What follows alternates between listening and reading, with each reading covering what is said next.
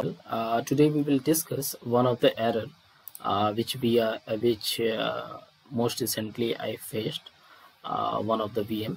Actually, this is, as you can see here in the screenshot, this is the error. Remote desktop licensing mode is not configured.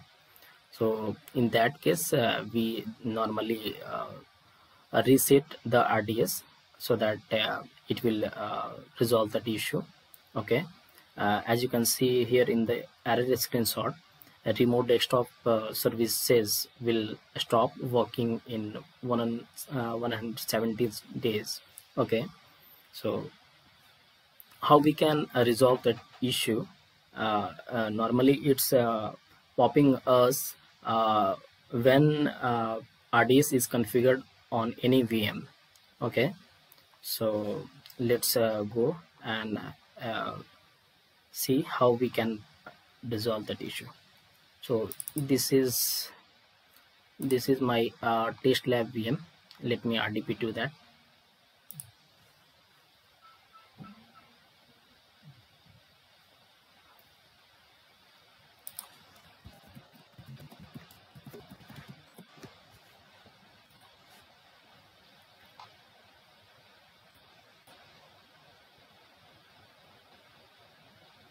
Once you will be log in, there will be error found here in the notification.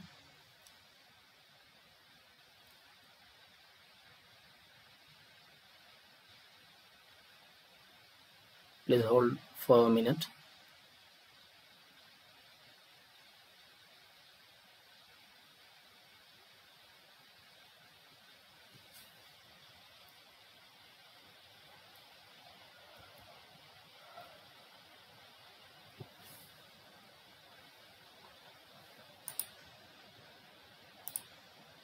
Yeah, as you can see here, remote desktop services, this is the error.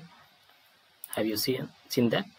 So how we can resolve that issue? So basically we have to reset the RDS.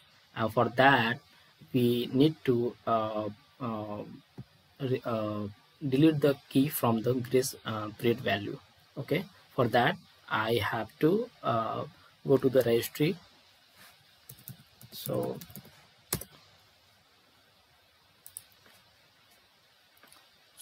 go to the registry, and as you can see here in the local system, after that to the system and control set, after that control,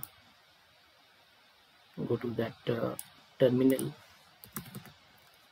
server. Okay, in the drop down you can see the RCM. In the RCM you can see here one of the folder is available, grace period. Okay, so as you can see this is the debug value which we have to delete from the registry. So better we can take backup of this registry to avoid issue if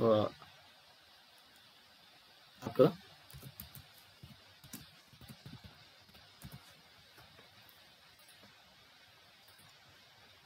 So I have taken the backup of this grace period folder registry value backup. So now I'm proceeding to delete this. As you can see here, you will not able to delete the specified values because you don't have a permission on this entire folder. First of all, we have to take permission on this folder. Okay,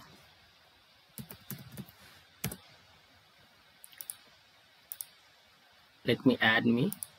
As you can see, I have added my account and have provided the access full control. Later you have to take ownership of this folder, entire folder. Okay, I have checked replace owner of the current sub container and object, apply. Okay, then apply. Okay, now let's try me if I can able to delete.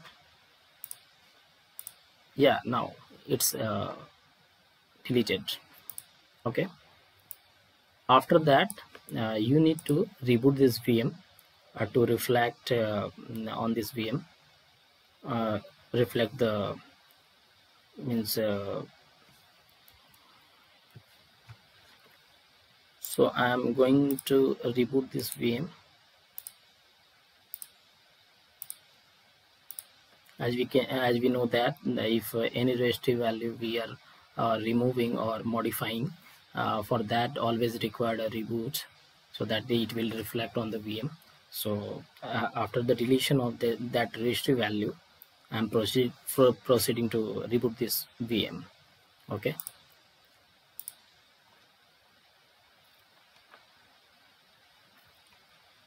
so the VM has rebooted. Let me ping the IP. As of now I am pausing this video. Once the VM will be back online, I will resume it. You can see here my VM is back online. Let me RDP to that VM.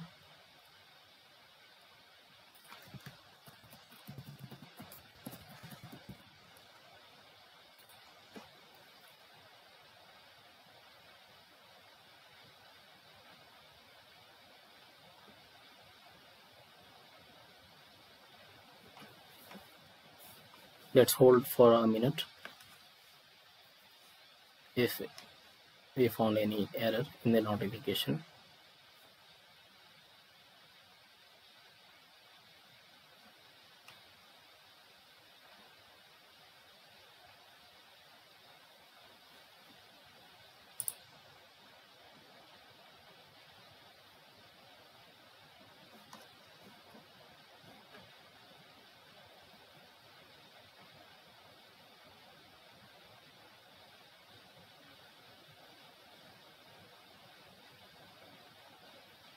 so as you can see we have not found any error in the notification. So this is the basic steps which we can implement to resolve that issue.